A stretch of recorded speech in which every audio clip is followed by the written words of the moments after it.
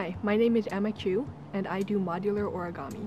What that means is I fold a bunch of identical paper units and assemble them into some sort of three-dimensional geometric figure.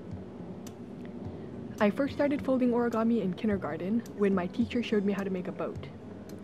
From there I learned other simple figures, such as fortune cookies and cranes.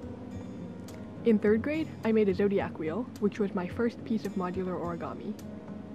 My classmates really liked the zodiac wheels, especially when I started making them smaller and smaller, so I bought a couple more modular origami books and started learning even more figures.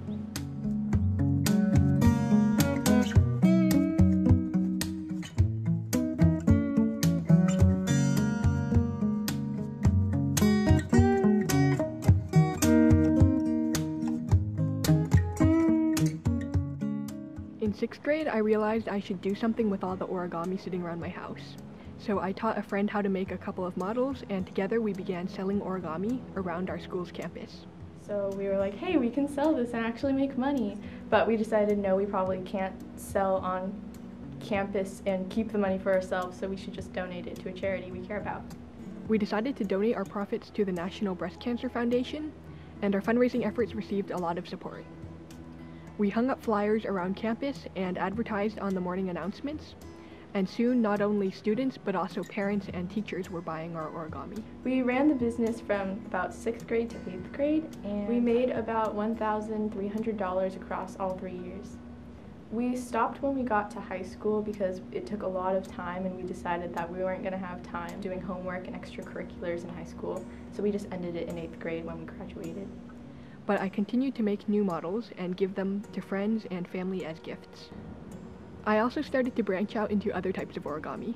I went to a lecture by physicist and origamiist Robert J. Lang, who designs really intricate animal origami. I got a copy of his book as a gift and tried a few of his models, not always successfully.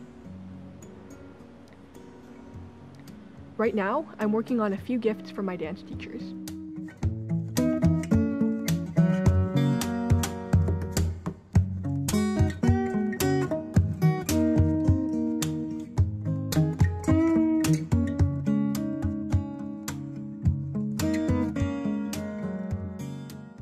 When I have more free time, maybe over the summer, I might consider selling things again, but I also started an origami website a few years ago where I share directions to my favorite models, and I want to focus on improving and also publicizing that.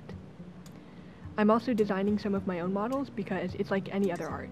You first learn to copy other artists, then you start coming up with your own style.